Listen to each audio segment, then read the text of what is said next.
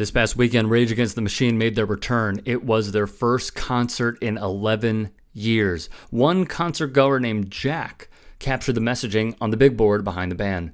It read, "Forced birth in a country that is the only wealthy country in the world without any guaranteed paid parental leave at the national level." These powerful sentences were put on a black screen behind the band as they played Freedom in Alpine Valley Music Theater in East Troy. It went on, "Forced birth in a country where black birth givers experience maternal mortality 2 to 3 times higher than that of white birth givers." For the record, Zach De La Rocha's vocals were still as good as a decade prior. As the band continued, so did the captions. "Forced birth in a country where gun violence is the #1 cause of death among children and teenagers." With Morello, Comerford, and Wilk accompanying Zach, the final memo popped up. It read 4 simple words, one that has become a rallying cry for protests around the United States: abort the Supreme Court. Their first message has merit, of course. The U.S. is indeed one of the richest countries in the world, and yet one of only a few to not offer some form of paid family leave for new parents. In Britain, a working mother can take up to 52 weeks, a full year of maternity leave. 39 of those weeks are paid, provided they meet the employment criteria. Parents in Sweden are guaranteed 480 days of paid time off from work after a new birth or adoption, while a single parent gets 480 days. When there are 2 parents, the days are split, amounting to 240 days, or about 34 weeks. In Estonia, a new mother could receive more than a year and a half of paid leave, the highest in a grouping of 41 high and middle income countries, according to a 2019 report by the Pew Research Center. That includes 140 days with a full salary for mothers and 435 more paid days that a couple can split. And in Japan, mothers and fathers are each entitled to up to a year of paid paternal leave after the birth of a child. During this period, they receive a percentage of their usual income, 67% for the first 6 months and 50% during the second half. Their second message that you see on your screen right now alludes to the following stats from the Centers for Disease Control and Prevention. Black women are 3 times more likely to die from a pregnancy-related cause than white women. Multiple factors contribute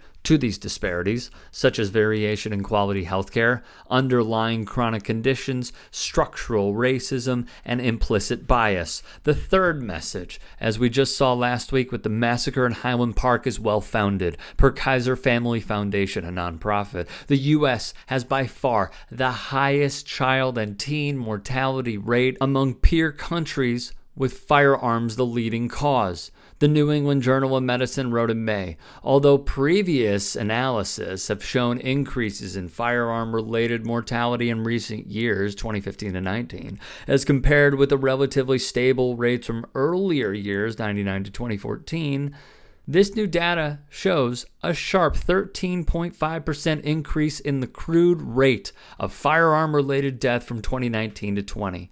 This change was driven largely by firearm homicides, which saw a 33.4% increase in the crude rate from 19 to 20, whereas the crude rate of firearm, and you see the term, increased by 1.1%. The Huffington Post wrote band members didn't talk about the controversies addressed on stage, though guitarist Tom Morello wore an "I Love CRT" as in critical race theory shirt, per Rolling Stone. Milwaukee Journal Sentinel reporter Pat Levy wrote in his article, for the show's final number, Killing in the Name, their response to the L.A. police beating of Rodney King in '91, De La Rocha sounded even more irate than he did on the original, seemingly flabbergasted that the police brutality of black people he sang about 30 years ago was still happening today.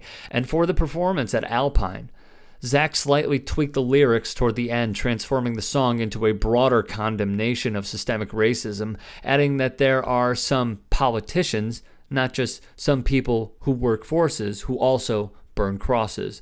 Levy also reported Rage previously announced that $475,000 earned from the sale of charity benefiting tickets at the Alpine show and 2 gigs at the United Center in Chicago will be donated to reproductive rights. Interestingly enough, Rage had an unorthodox song choice to help fans calm down as they walked out the venue. Bobby McFerrin's "Don't Worry, Be Happy."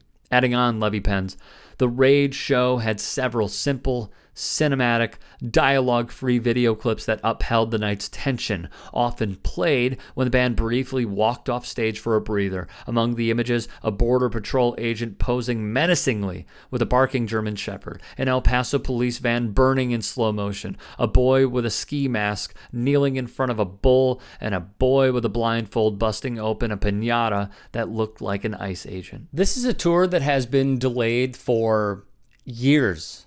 At this point, they were originally slated to play Coachella and then backed out of that.